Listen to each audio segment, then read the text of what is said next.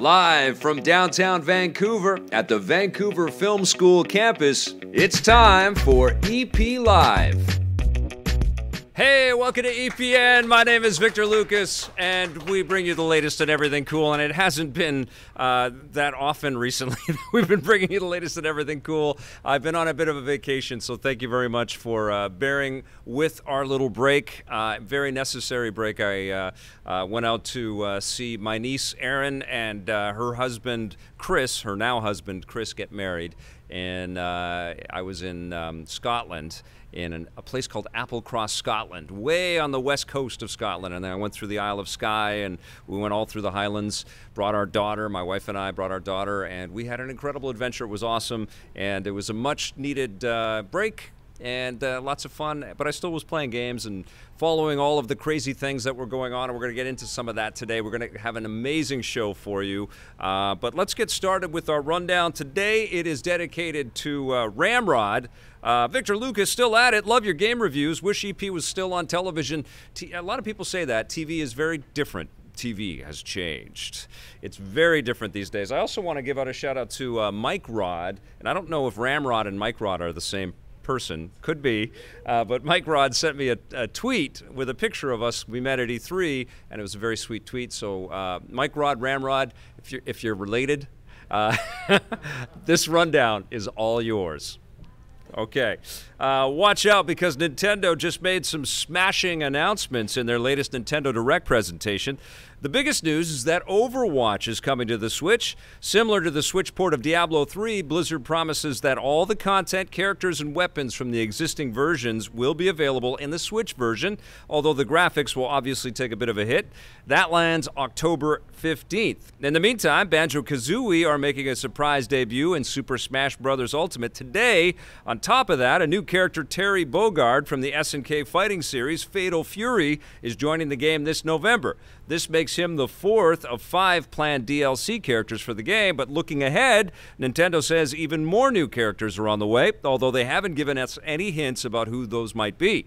The Nintendo Switch Online service is getting something it frankly should have had all along: Super Nintendo games. Like the existing NES games, you'll be able to play a library of classic SNES games when you're online, including the usual suspects like Super Mario World, F-Zero, and A Link to the Past. They begin rolling out tomorrow, and Nintendo is also releasing a classic SNES USB controller very soon. If you need more classic games, the 2002 Star Wars game Jedi Knight, complete with all of its original content. It's offline only, though, single player only. No word about the other games in the series yet. Now, here's a surprise that's a little chilling. Nintendo announced the all-new game Deadly Premonition 2, a sequel to the 2010 cult classic that arrives next year. And in the meantime, the first game is available to play on the Switch right now. Finally, a new definitive edition of the 2010 Wii game, Xenoblade Chronicles, is coming to the Switch next year. It was a very strong Nintendo Direct, and lots of great little teases and tastes of games that are coming up. I think the most exciting thing for me, for sure, is the Super Nintendo library. I'm a massive Super Nintendo fan, and frankly, as it stands right now, because you get the NES library and the SNES library, and they're going to keep doling stuff out, and yes, you got to pay for Nintendo Online, this kind of tips the Switch into the favorite console of all time category for me. There's been incredible games that Nintendo has been publishing. Yes, we need more third-party support, and yes, the horsepower could be beefed up, but this library on this machine has been blowing my mind, and the fact that they are allowing you to dip into the past for, you know, a reasonable price. I'd still like to be able to re-download all the games that I purchased on the eShop over the years. It's still phenomenal, though. The fact that you can port around all of these classic games. Super excited to buy another SNES controller. This will be about my millionth SNES controller, but I'm happy to buy another one. And I'm super happy to play these games again and share them with my family. I think it's absolutely the right move. But, you know, classic games that are going to be an interesting fit on this machine, like The Witcher 3, Divinity Original Sin 2, very much looking forward to those. I know they're going to kind of challenge the horsepower of the console, but it's just amazing that you can carry these massive titles around with you and then plug them into a television set and enjoy them with your family. Very, very good moves, Nintendo. Keep it up. Very, very exciting. All right, the biggest news that happened while we were away is the Spider-Man divorce between Sony and Disney. After cooperating to share Spider-Man for the last few years, Sony and Marvel's parent company, Disney, have had a very public falling out. Both sides have offered their own version of the story, but it seems that after the success of Spider-Man Far From Home, Marvel and Disney wanted a bigger slice of the profits from future Spider-Man movies, which Sony refused, deciding that they no longer need their help on the franchise. Whoever you decide to blame, this is obviously a huge blow for fans. It means we won't be seeing Spider-Man in future Marvel movies, and we also won't be seeing Marvel characters like Nick Fury in future Spider-Man movies. Now, how the hell is this supposed to work?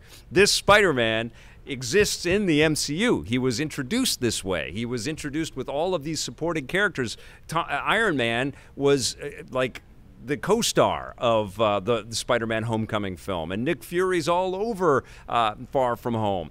And the end reveal at the end of Spider-Man Far From Home, which I won't spoil because I know a few of you haven't seen it yet, but it really suggests that the MCU needs to be involved in this big calamity that's kind of teased at the end of the thing. It doesn't make any sense, and I suspect that this is, it's an ongoing game of chicken, and I think that the parties are going to figure it out. I also think that this is kind of a way to drum up publicity and to get people excited and to create fervor so that when they do finally announce Spider-Man 3 in this universe, they can say, we've got it all back together again, or they can do something stealthy and sneaky and kind of suggest that it's going to be a non-MCU Spider-Man movie, and then, we slipped some MCU characters in there, which would be kind of rad. Or maybe they'll have some Fantastic Four tease or something like that, which is now owned by Marvel and Disney.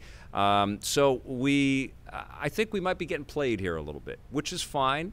These are obviously massive studios with a massive property. The truth is that Sony doesn't need the MCU to make Spider-Man movies successful. We saw that with Into the Spider-Verse. We saw that with the previous runs with the Spider-Man movies. Even if you didn't like them, they made a lot of money, and Sony has made tons and tons of dough off of Spider-Man. That's why they're not going to relinquish it. I did hear that they were willing to sell Spider-Man back to Marvel for $10 billion, and that's just a rumor that I heard.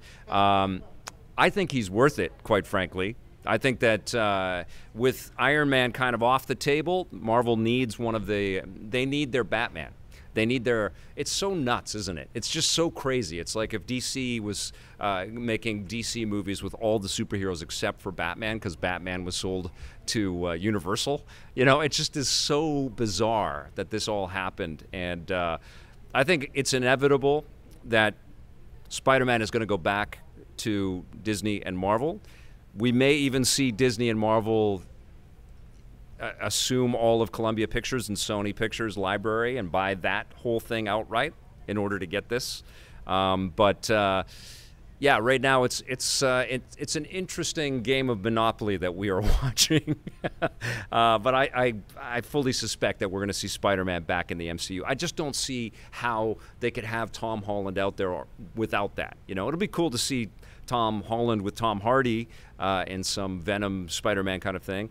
I just want great movies first and foremost, and I do think that Spider-Man movies can exist outside of the realm of the MCU, but everything that they've done with Tom Holland and set up with this Spider-Man incorporates all of that. So it's just utter nonsense that they can't make this thing work.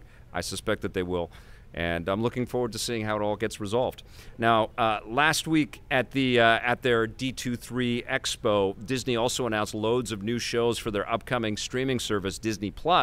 The biggest has to be the Obi-Wan Kenobi series, which will take place between the events of the prequels and the original trilogy, and see Ewan McGregor return to the iconic role for the first time in more than 15 years. There has been rumors that Obi-Wan was going to be getting a movie series, but apparently Disney and Lucasfilm feel that the story will work better as a TV series. We'd expect to see Obi-Wan on new adventures while in exile on Tatooine, all while watching over the young Luke Skywalker, and it begins shooting next year. Very excited about this. I think that even if you're not a fan of the prequel trilogy, which I'm not.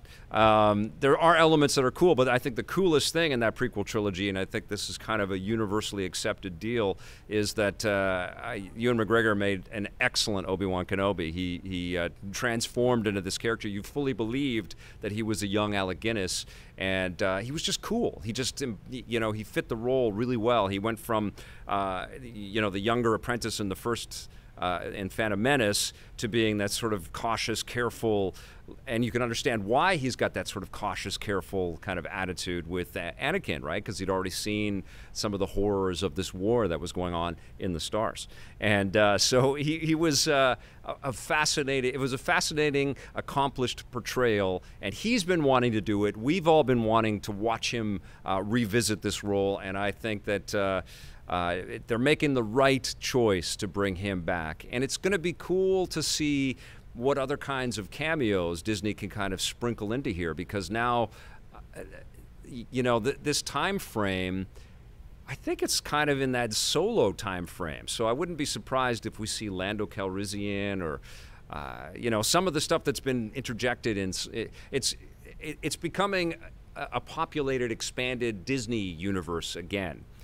The real trick here is The Mandalorian has to be awesome, and Episode 9 has to really hit in a powerful way. We need to all care about Star Wars again. Blake is shaking his head. He does not believe that that's going to be true or possible. But I have faith. I have hope. I have a new hope for Star Wars, and I think we're going to be okay. But these are good moves. I'm very much looking forward to Mandalorian, and I'm very much looking forward to this Obi-Wan show, and I am looking forward to Episode 9. Let's keep our fingers crossed that it is awesome. Now, we're getting a better idea of what to expect from the next James Bond movie, and yep, it's sounding like a James Bond movie. Eon Productions and MGM have revealed that the next film shall henceforth be known as No Time to Die, making it the 6th Bond movie to have the word kill or die in the title. They've also confirmed that the movie will begin with Daniel Craig's version of the character retired in Jamaica, only to be pulled back into service to aid his friend, CIA agent Felix Leiter. Daniel Craig was reluctant to return, so this may be his final turn as Bond, but we'll have to wait and see. No Time to Die infiltrates theaters in April of next year. Very much looking forward to this. What I wasn't looking forward to were all of these cheesy websites that would put Twitter links out there saying, the new James Bond title has been revealed, and then you had to click on the link to go to some page for them to type in No Time to Die. It was just so cheeseball. Why just put it in the tweet, man? Everybody's looking for clicks and links and stuff. It's 4 words. Just put it out there. I like the title. I think it's okay. I think it's a little... it's in keeping with some of the Ian Fleming titles of the past. It is a little, it's a bit weird to think that somebody's so busy that they don't have time to die. But clearly James Bond's got to save the world in this one. Rami Malek is the bad guy, and they're going to have a female 007 to kind of kick things off in this. These are the plot details that have been leaked out and teased so far. I don't like that I know this stuff, and I'm sorry for sharing this and spoiling it for anybody out there that didn't want to know any of this stuff. But I am hopeful that this movie turns out to be great. And it's also being directed by one of the filmmakers that worked on True Detective, so it's going to have a different kind of vibe and a different feel to it. Hopefully it coalesces, and if it's awesome and it makes hundreds and hundreds of millions of dollars, if not $1 billion, I wouldn't be surprised to see Daniel Craig back for another one. I know that they tried to get him back for 2. We'll see. We'll see what happens. Very much looking forward to this one. The other thing that's been happening, of course, is that Daniel Craig's been consistently getting hurt while making this movie. So that might be it for him. He was like, no, I'm done. Now over to another globe-trotting adventurer. Lara Croft is making a return to theaters. I'm excited about this. Last year's Tomb Raider movie is getting a sequel. Deadline reports that MGM has given the film a green light and even set a release date of March 19th, 2021, with shooting slated to begin next year. Alicia Vikander will be back as the iconic video game treasure hunter. While behind the camera, the film will have a new director, indie filmmaker Ben Wheatley. The last film failed at the box office domestically, so it was doubtful that a sequel would happen, but thankfully it was a huge hit overseas, especially in China, which is why the studio wants more. I think Alicia Vikander was a terrific choice as Lara Croft. I think she's fantastic, and there were some pretty cool sequences in the movie, but the games are so M-rated and, you know, frankly, kind of frightening and legitimately filled with high stakes, you know, and you see Lara Croft go through some just brutal deaths in the game. And then when you see the movie, it's almost like they made a theme park version of that, you know. It's kind of family friendly and safe. And I don't know if the answer is to go to, you know, an R rating for the sequel, but something has to be done to kind of up the stakes and up the ante a little bit. I saw Free Fire, which is Ben Wheatley's one of Ben Wheatley's movies, and it was interesting. It was like a shootout. It was like a 2-hour-long shootout, and it was competently made. Interesting choice here, but the guy's got a resume. He's got a bunch of different flicks out there, and clearly isn't afraid of shooting movies with a little bit of action. Hopefully, this has a ton of action, and Alicia Vikander can kick some serious ass as Lara Croft. I think she's wonderful. So let's hope that this is going to be a great movie. Now, it's official. You'll be able to play with your friends in Cyberpunk 2077 eventually. After years of playing coy, Cyberpunk 2077 developer CD Projekt Red has confirmed rumors that the game will have an online multiplayer component. The plan is to launch the single player in April as planned, with the multiplayer following at a later date. Although they haven't provided a firm release window, so there's no telling how long we'll have to wait. This makes Cyberpunk 2077 the first big game from the studio with multiplayer. And I think when you introduce a world like the one that we're going to venture into in Cyberpunk, it really makes you feel like you'd like to jump in there with some friends and explore it together. And I'm excited like crazy for this game. I suspect that maybe the multiplayer will be something that we only see on the next-gen consoles.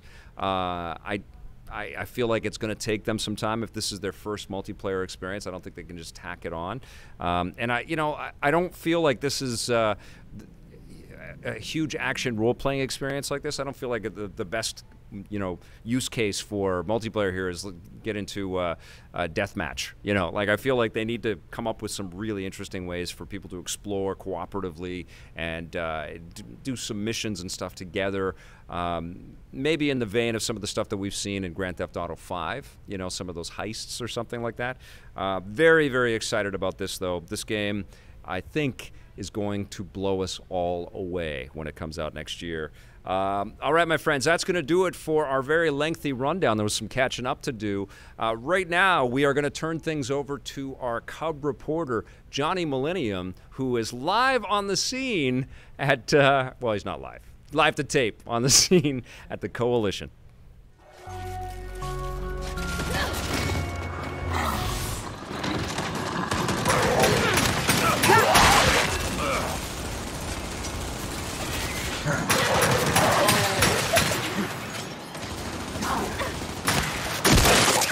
I'm Johnny Millennium. I'm here for EP. I'm here with Rod Ferguson, the head of Coalition Studio. And Rod, yes. I can tell in the studio, everybody is excited. There's a little bit of excitement in the air that finally Gears of War 5 has gone gold. How does everybody feel about this? It feels amazing. You know, we started over 2.5 years ago, and to work so hard to create a game that's so big. I mean, we have 5 different ways to play, and you know, with Horde and Escape and the campaign and map builder and versus, like there's just so much to do in the game.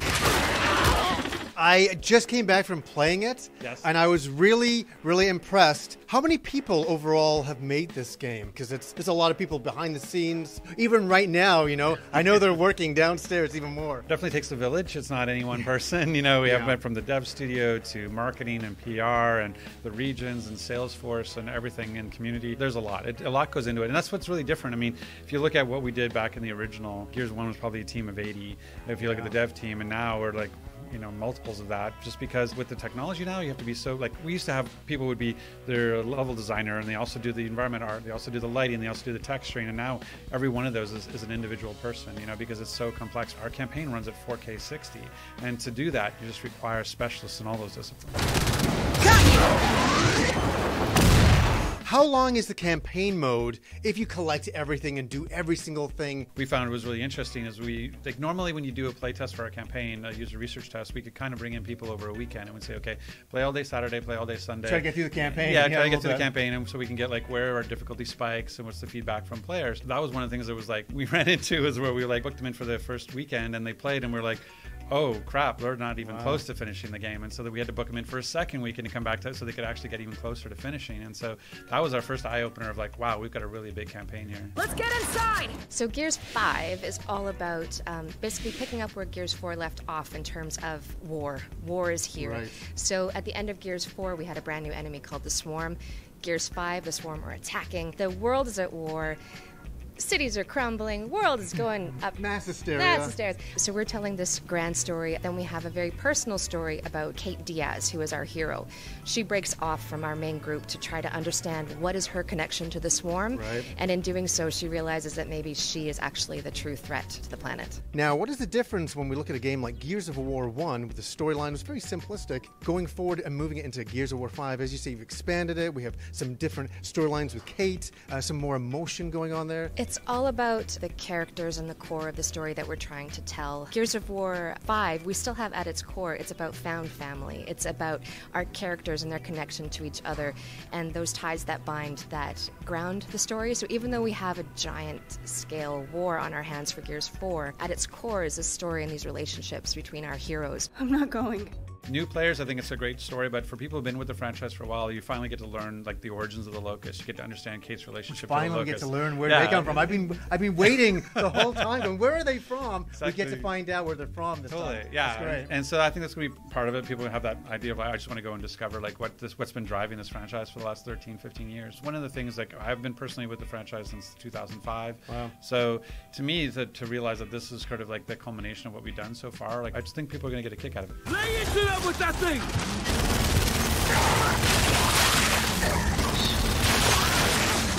You know, when we looked at Gears 4, people said, great game, but maybe you didn't push the envelope hard enough. And that was because we were a new studio and a new team trying to prove ourselves. And now that we've done that, Gears 5 is really about trying to push even further and challenge expectations. That was surprisingly easy. You know, we've definitely carved a little bit of a niche for Gears 5. It still, of course, relates to the Gears universe, but we've had the ability to do that because of sort of the setting and how much diversity we're able to put into the box. Pretty early on, we sort of gravitated towards the ice glacier environment as the signature look for Gears 5. It's unique in the Gears world. We haven't seen it before. It's really kind of visually striking. So the desert area is kind of the counter to the snow. One of the things we pushed was the sort of really red, blood red sand color. Kind of pushed it as far as we could before people's eyes started hurting, and then just dialed it back another 5%. So that really gives it a really distinct sort of look and feel that I think people will remember after exploring that environment. Place looked huge from the outside. These are the largest levels we've ever built. You know, some of the levels are like 50 times bigger than any Gears level we've ever built before. So there's a lot of new things with exploration, where we have the skiff now, so you can go from mission to mission, and you can do side missions and discover collectibles and discover relic weapons. And so there's a lot more player choice in this game than we've ever had before. And that's on top of Jack. So Jack is a new addition, which is sort of our way to bring RPG elements to the game. Jack, do the honors. Now you have abilities, and you can go invisible, and you can lay down proximity mines, and you can do an overhealth shield to protect yourself. So Jack is part of our original trilogy. Jack was a support bot that was with Marcus and the others in Gears 1, 2, and 3. In Gears 5, we now have an all-new Jack, but he's still very true to that spirit, that helper bot. And he's a brand new way of playing for the player to have abilities that help attack and support, but he's also a key part of our fabric of our story universe. I was playing him just now, and I thought he was such a really cool character. Absolutely. Okay, Jack, let's pull some records. His crazy assault ability is hijack, where he can flip guys to your team, and if the playable Jack is playing them, he gets to be the enemy. We have a limit to what you can hijack. The bosses have a very short hijack time on them. In the case of the Warden, you actually have to knock his helmet off before Jack's allowed to hijack him. Jack is super fun to play, easily approachable. You can, from any skill level, from the newest newbie to like really hardcore veteran Horde fans. Jack actually plays differently. He can sort of fly over cover, he can get over obstacles that maybe some players cannot, and he has different functionality for his abilities. What about those players that are completion collectivists that want even more? What can you offer them in the future? We're going to be doing something, we're doing operations, we call them operations, which are basically every 3 months, we're going to be putting in new content, new hives to escape, new maps to play, new characters with new abilities. So we're just going to be keeping that going all the way through. I mean, it's one of those things now, like you don't just ship a game anymore, you ship a service, whether it's through esports, new maps and characters for multiplayer. Yeah, the multiplayer alone is its own game. Cliff used to say, like, you come for the campaign, you stay for the multiplayer. Yeah, that's just absolutely true. Especially for me playing Gears of War 1, I started playing the campaign and I was like hooked. Me and my friends every night were on that game. And now with what we have with Horde, and I think Escape people are going to really love. You know, having a new PvE mode that's 3 players, so it's a lot easier to find a group to go in and play, and it's aggressive, and so you're playing, instead of being a 3-hour survival, it's like now you've got 20 minutes. How fast can you get through this? It's really the largest change in the multiplayer from Gears 4 to Gears 5. We have also brought some big changes to Horde mode this time around. Characters are now heroes, and they have their own ultimate abilities, their own passive, their own progression, and skills that players can customize for their own experience. The progression in Horde is specific to those hero characters that you play there. In Gears 5, there's no for-purchase loot boxes. We really heard from fans, looked at where the industry was going. We looked at how the European Union is looking at regulations for loot boxes, and we just decided that it really wasn't a great fit for our game. We have direct for-purchase exclusive customizations in the store, but we also have the Tour of Duty, which is a new progression system where you can unlock exclusive customization by achieving particular challenges, and then we have Supply, which is really like free content just for playing. All 3 of them have exclusive content. They don't overlap. What is purchasable isn't earnable. What is, earnable isn't purchasable. The ones that we're talking about is exclusives. They are cosmetic only. The only exception is that hero characters will be both earnable and purchasable. So they're really, if you don't have the time to go through and do the challenges, you can purchase them. If you'd rather go the challenge route, that's available. And we aren't going to make them so outrageously difficult to get that, people will be forced to buy. We really see it as trying to find a sweet spot where people feel like it's a significant achievement to go do it, as well as priced in such a way that people feel that they can really get value out of that money. What is the one thing that you look at the entire game and you're like, I like this the most? I'm making you choose, and I know that's difficult to do, and we can't choose, which is our favorite kid. But what is the one thing that you look at and you're like, this is the thing I'm most proud of with Gears of War 5? I think it comes down to just for me, I'm all about the shared experience. And we always talk about co-op is really core to Gears. Like we used to say, like co-op is cake, not the icing, And so to have like 3-player co-op on local split screen, to be able to sit on a couch and play 3 people through the campaign, the fact that, we have Escape that's 3-player co-op, to have Horde that's 5-player co-op, that ability to bring people together. Because when I'm talking with fans and I'm doing poster signings or I go to a convention or a conference, what really touches me and when they tell me about how it connects them as a family, I play with my brother long distance, or this is how my family gets together on the weekends or what have you, and that connection to the fans and to each other is what's really important to me. And so the fact that we not only brought co-op, but we brought local split screen co-op, and the fact that so much co-op is in the game itself is what I'm really proud of.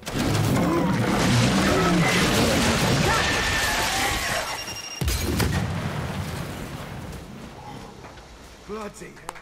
Great job, Johnny Millennium and Blake, who went out to the Coalition to get that content together. It was very cool. I love that you guys talked to so many different people there.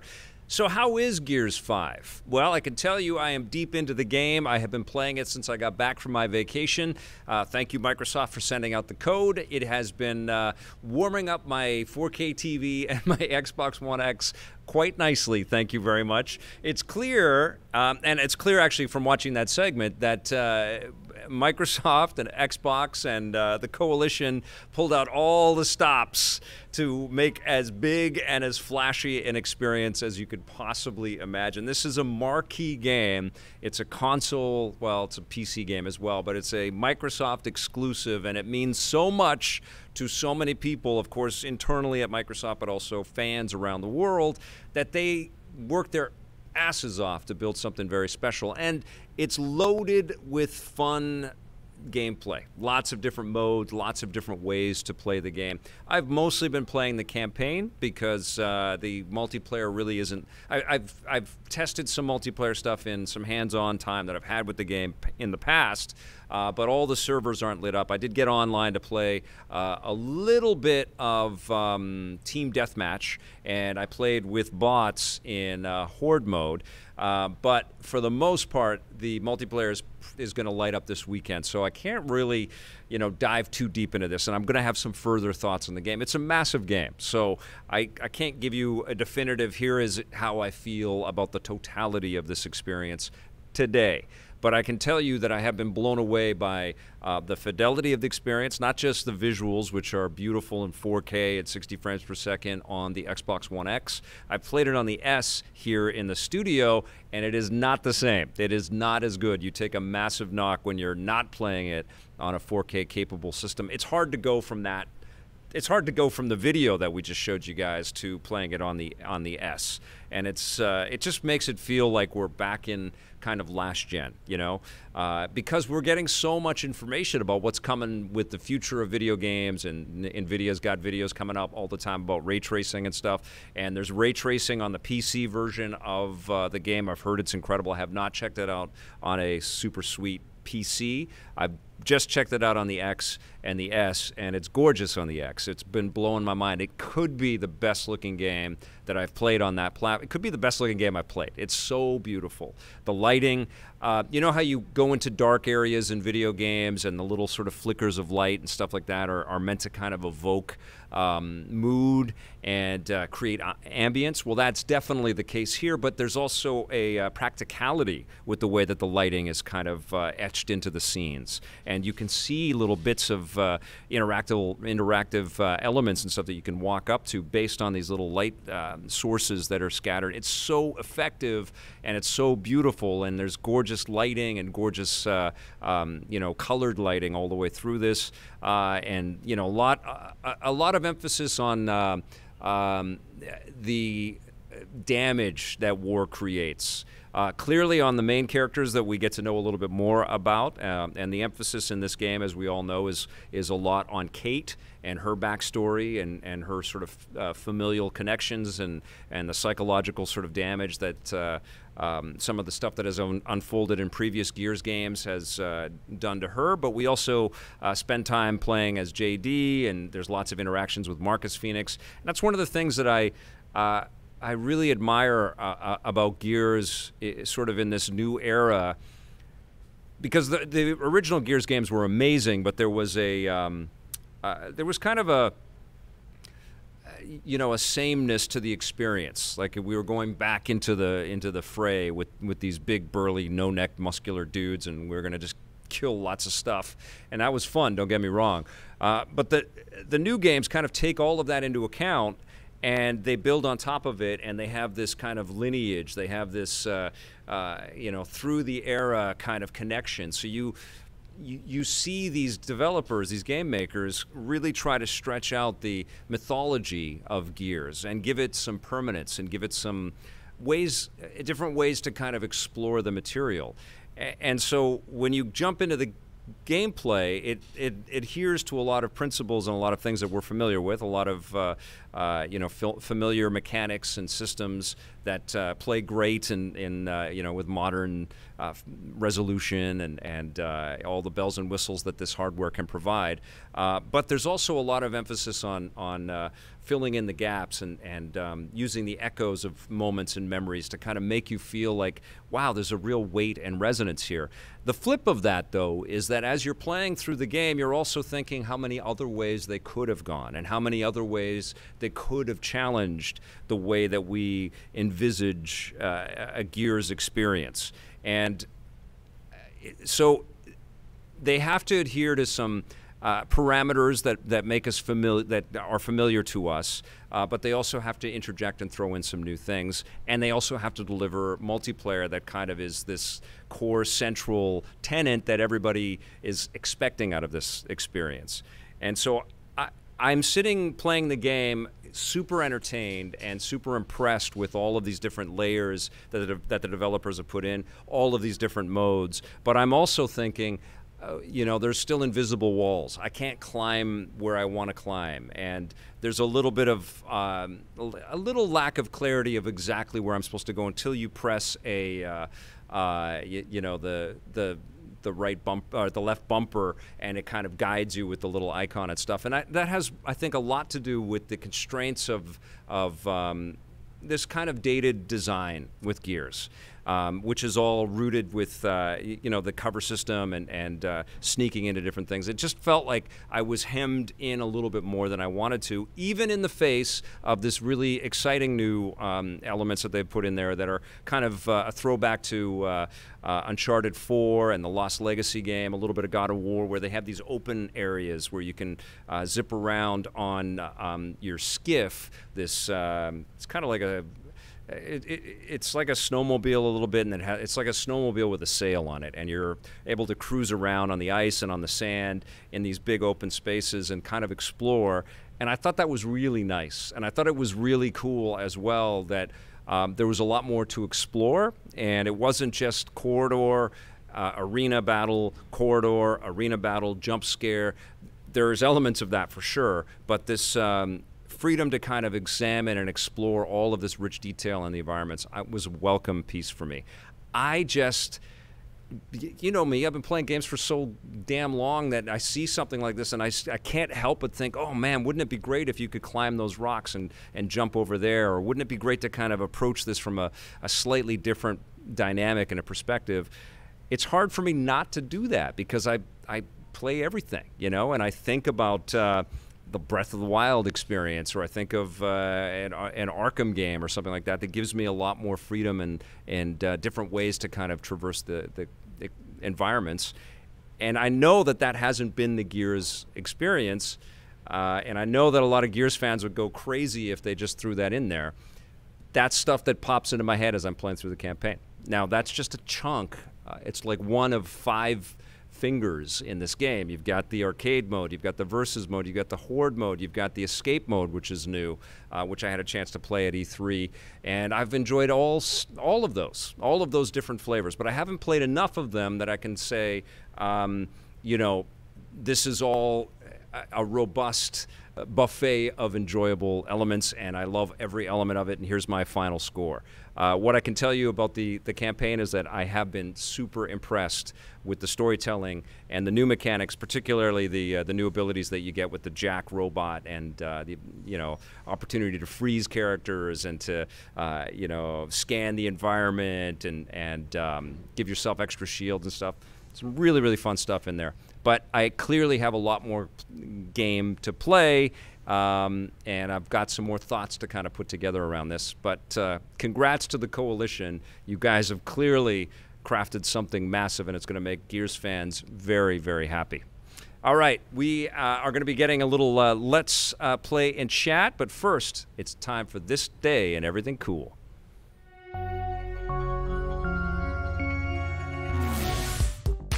Welcome to This Day and Everything Cool for September 4th. On this day in 1998, the tech industry and the entire world began to change forever. Stanford University students Larry Page and Sergey Brin incorporated a new company called Google with the aim of securing investment in order to launch their own search engine. Up until that point, search engines ranked their results based on how many times a searched word appeared within a website, but Google did it differently. Larry Page and Sergey Brin came up with a new idea called PageRank, where the top search results were determined by how many pages existed within a website and how many other websites linked back to it. This meant that more important and relevant sites would appear first and be easier to find. Google launched to the public shortly after the company was incorporated, and it quickly grew in popularity, making other search engines obsolete, and the word Google itself eventually evolved into a verb meaning to search something. As Google grew, the company raked in revenue from advertisers, and they expanded into more than just a search engine, buying up other companies like YouTube in 2006. Today, Google is one of the biggest and most powerful companies in the world, with the ability to influence billions of people across the globe. Okay. All right, we've got Let's Play and Chat, and today we are going to be playing with Dartaz. Alex, yes? Yep. Alex is going to be playing a little Astral Chain, and don't know if you've checked out this game on the Nintendo Switch yet, but it is freaking incredible. This is the opening sequence here, and we are starting with the credits, and you're on the back of this like cyber bike, and you are racing to headquarters. You're a cop, and you've got all the developer names and stuff like that scaling down as you are racing through this tunnel. And this is the only time that I think so far I've played a big chunk of this game, and it's the only time that I was on the bike, was at the very opening sequence, and that's Platinum Games for you, man. It's so cool. Have any of you guys been playing this? No, it's such a rad game. All right, okay, so it's Let's Play and Chat. If you've got any questions or comments, any thoughts, Dr. Game Love is saying next-gen consoles are built for ray tracing, right? Yes, absolutely. Cody J says, hello, Vic, good to see you. Big fan. Thank you, Cody J. Thanks for being here. Got to run. Later I'll also just realized my subscription didn't renew for some reason. I'll start up again soon, Blake and Vic. That's very cool, Downey. That's Swangor. See you later, buddy. Fat Chimp, I don't think I'll use ray tracing until like 10 years from now. That's okay. There's lots of games to enjoy that don't use all the modern technology. We're looking at one right here. This is, you know, a Switch title, which you can see some of the aliasing on and stuff like that. It's not the most high-def, high-res thing that you can play today, but it's still freaking beautiful, yeah? Yeah, I think it's absolutely gorgeous. Honestly, most of my game experience on this title has been on the road and playing it in handheld mode. It's such a treat to be able to see it all scaled up on the big screen like this. I set my graphics to the lowest settings just to hope for 120 frames per second. That's a fat chimp. And for shooters, I need to squeeze out every single frame I can. That sounds great. Comment from Blade Blur. Gonna head out soon, but wanted to say, hope you had an awesome vacation, and I hope to celebrate a somewhat decent birthday tomorrow. It's your birthday tomorrow. Happy birthday. Happy birthday, Blade Blur. That's awesome. Sam I Am 111. How surreal is it for that Toby Fox is doing music for 2 separate Nintendo published titles, Little Town Hero and Smash Ultimate? This is the Undertale guy, right? This is fantastic.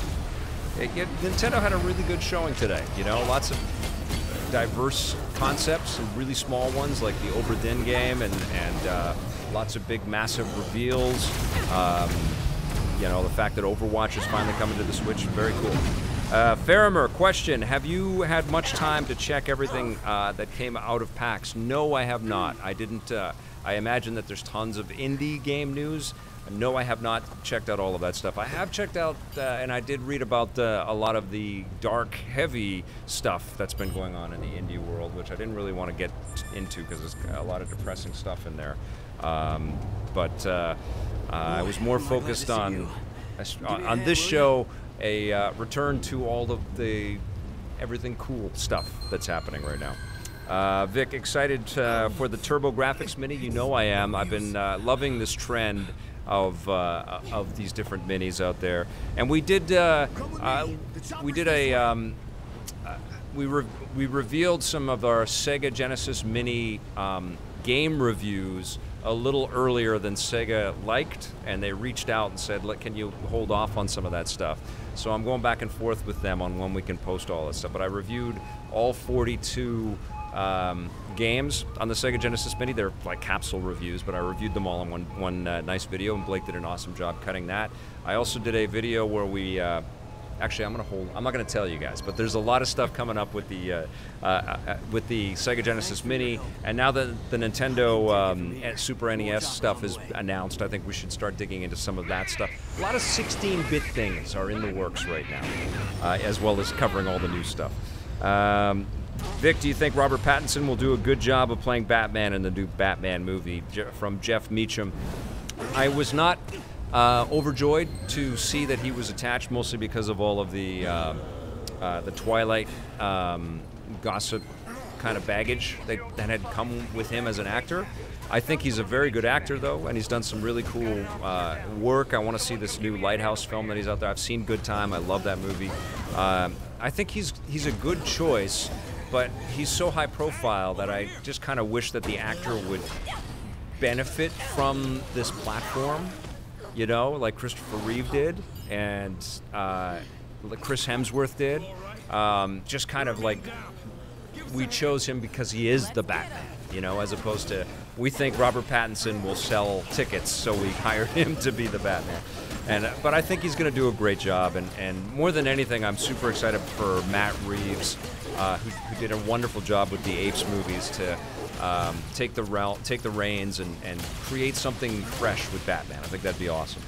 I'm very excited about that. Now you're getting into the fun combat. What do you think of this so far? Loving it. Yeah. Actually, detouring from Final Fantasy VIII. Yeah, it's a nice detour. Yeah, right. And it's at first you think it's going one way with the platinum. Do you know anything about this game? Okay, well you get these extra beasts or these little extra kind of robotic enhancements that are connected to you by this astral chain, and you're jumping back and forth into a different plane of existence.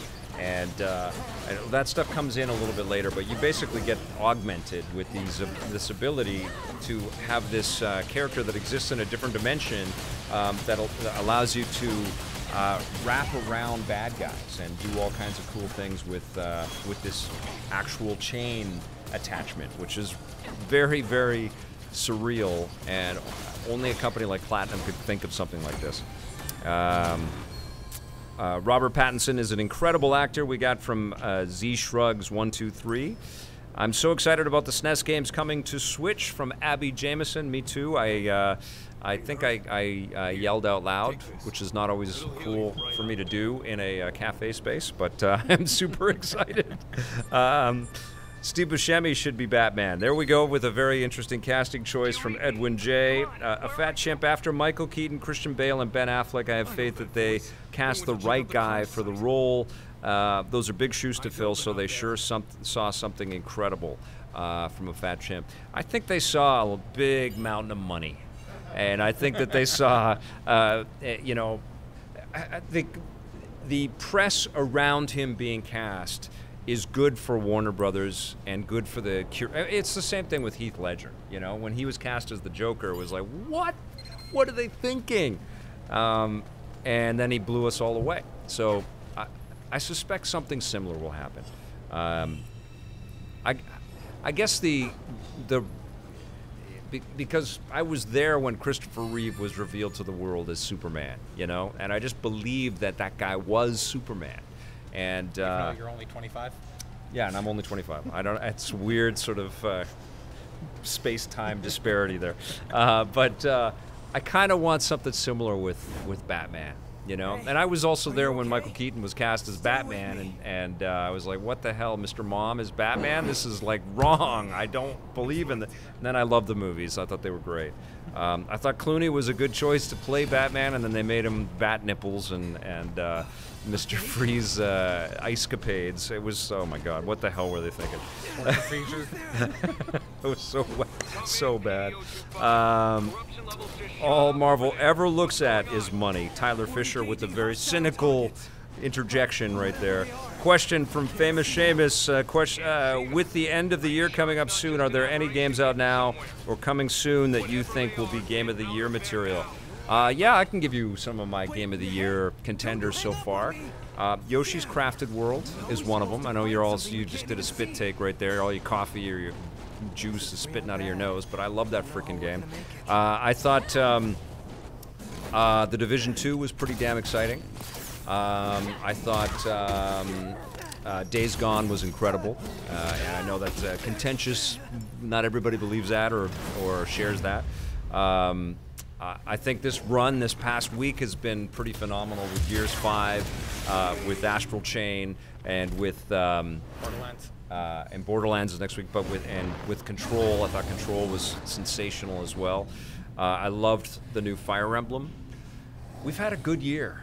We haven't had a overloaded year with lots and lots and lots of things, but we've had some really, really good games. And now the game avalanche is starting. I got 2 codes in my inbox as we started the show on new games that I've been looking forward to. Yeah, it's going to be an interesting Rocket and Ray Gun Award conversation this year for Best Game of the Year.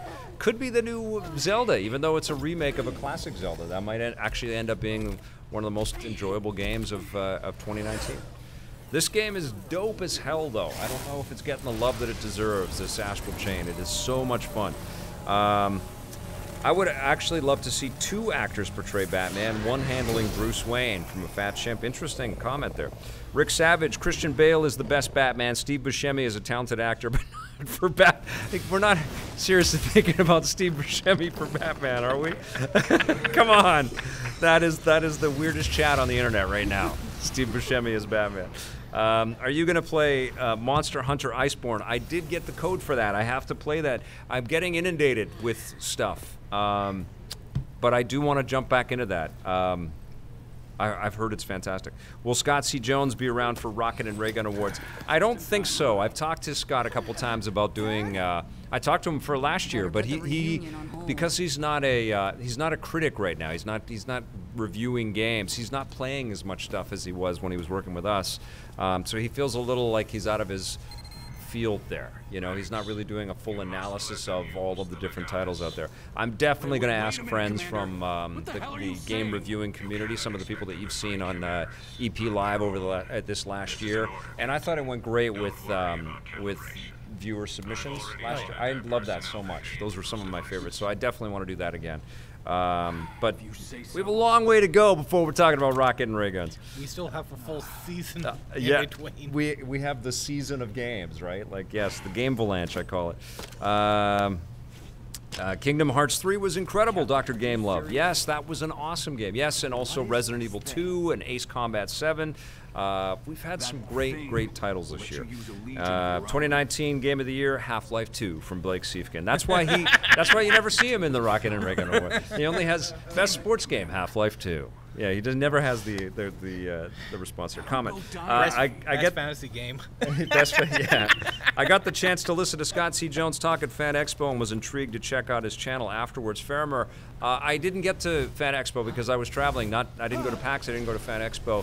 I didn't hear how his panel went, but he did a live version of Heavily Pixelated, his podcast. And he had an audience there, so I don't know. I haven't caught up with him. I've just been back for 2 days, so. But I hope it went great, and I hope you had a good time if you were there. I know he gets into some heavy stuff with that podcast, but I hope it was great. Geek Hero of Comics and Consoles, Vic, are you concerned with the lack of hype for Star Wars Episode 9? I am a little concerned. I think everybody's a little bit reserved right now. I feel like J.J. Abrams is our only hope, you know? Help us, J.J. Abrams, you're our only hope. Like, he's got to stoke the fire again, you know? I think the lack of... Like, yeah, Solo could have been great if they had just let Phil Lord and Chris Miller kind of finish their vision. And I'm not taking anything away from Ron Howard. I think he finished the movie under extraordinarily difficult circumstances, and he did a fine job. But it shouldn't have been fine. It shouldn't have been a 7.5 or a 7 out of 10. It should have been a 9 out of 10 at least, that movie, for it to justify itself. And the budget and the box office wasn't there. And I've said this many times about The Last Jedi, but Rian Johnson, I think, did some great things with that movie, but it didn't feel like it was really honoring the work that had gone into the previous Star Wars movie. Even though there's great connections to the lore in general, it just felt like a dismissal of all the stuff that Force Awakens had sort of put on the table. So now it's up to JJ, I think, to kind of resuscitate just our latent love, our adoration for this universe. I don't know if he's going to be able to do it. I think that there's a lot of cynicism around it. The Mandalorian might do it, but it'll be weird if Episode 9 doesn't rock our socks and then Mandalorian is awesome. That's not a win for Lucasfilm or Disney. They both have to be awesome, you know, and then Obi-Wan has to be awesome. And we'll see, but I know that it's probably affecting the Galaxy's Edge. I don't know if you guys have been reading that or hearing about that, but the turnout for Disney's Star Wars theme park hasn't been everything that they'd hoped it would be, and part of it is they warned that the crowds would be super heavy, and I think part of it is that everybody's got a little bit of Star Wars. I don't know if it's fatigue. I think it's Star Wars wait and see. I think is a little bit more of it. I think people want to be. I think people want to believe again. You know, so we'll see. Certainly, they have a really incredibly talented group of people behind the scenes trying to make us lots of fun Star Wars stuff. So we'll see. Comment: waiting for Soulstorm. Sekiro deserves Game of the Year notice. I was just thinking about Sekiro. I want to go back to that again. That game was phenomenal, even though I suck at it. Disney butchered Star Wars from Rick Savage. Did I get a chance to play Remnant from the Ashes? No, I have not. That's the challenge of running EP without the team that I have. I just haven't been able to see everything. I just don't have the time to play every single thing out there. And that sucks, man, because we did a pretty good job at being able to have different people on all of this stuff and cover it all. But I think we're doing all right for the resources that we have to get to as much as we possibly can. I've heard Remnant from the Ashes is pretty fun, though. I am waiting for Soulstorm as well. Can't wait for that. That's the Oddworld Soulstorm. What's your prediction on Modern Warfare from Audrey on Leon? I think it's going to be Another Modern Warfare game. As I was playing Gears, I was like, wow, it's Gears. Gears is back. This is so much fun, and now I want my Call of Duty hit as well. Like, I always have a good time with the Call of Duty games. I was really impressed with the single-player walkthrough demo that I got, and I was super impressed with the multiplayer. They feel like two different games, kind of like what Gears offers in a way, like there's a diverse assortment of modes. I think it's going to be huge. I think it's going to be huge, and I think that there's going to be some really big controversy in that game when it comes out. But I am looking forward to it because I know, again, Infinity Ward, just like the Coalition, has been killing themselves to make something really special for us. Okay. And Dr. Gamelove says, to be fair, though, the main ride hasn't opened yet at Galaxy's Edge. That was another reason that the fan turnout hasn't been as big as everybody wanted it to be. Is it better to hold the remote with middle fingers hovering above the triggers or resting underneath? I don't know what you mean. For the controller? I don't know what you mean there, Cody J. Everybody holds the controller separately. Sam I Am 111, or individually. Sam I Am 111, question, what classic Disney collection should be released after Aladdin and The Lion King drops? Great question, Sam I Am 111. Super excited. I announced this on Twitter, but we did the making of Aladdin for that collection, which comes out. So we shot the video content and cut it all together. It was Blake, actually, who went down on the trip and shot it all, and he's cut together some wonderful pieces. So you're going to see a little documentary making of the original 90s Aladdin game for the Sega Genesis with the original team. It's super cool. I can't wait for you guys to check that out. Next Disney collection, they should do like a Mickey Mouse collection. There were a lot of really good Mickey Mouse titles in the 16-bit era, and I think it'd be really fun for them to collect all of those. That'd be great. Question, are you getting a Poly Mega, and if so, which modules are you looking to get? I'm definitely getting a Poly Mega. I'm going to be probably asking for a review unit, to be honest. I want to check out the whole thing.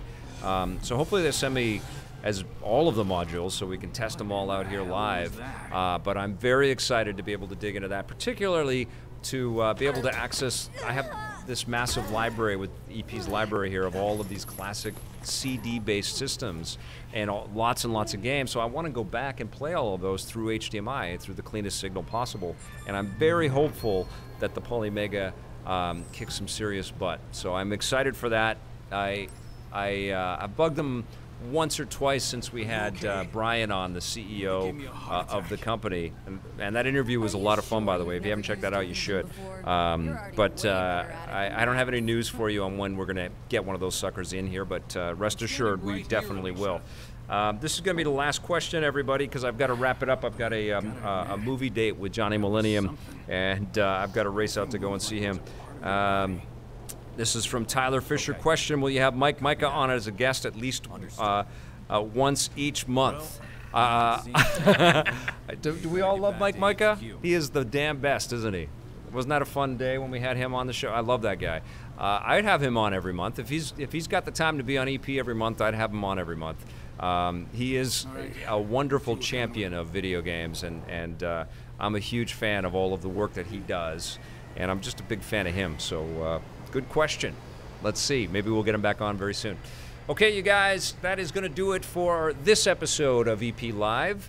Now, normally we would be back with a new episode on Friday, but there's actually an event here at the VFS Cafe And I'm also hosting at the External Development Summit, which is happening right now in Vancouver, and the wrap party, which I'm hosting, is on Friday. So we've decided we're going to take a break on Friday, but we'll be back Monday, Wednesday, and Friday next week with new episodes. I'm working on the guests for that, so watch our Twitter feeds and our Facebook feeds. We'll have more information. And Discord. Thank you, Dartaz.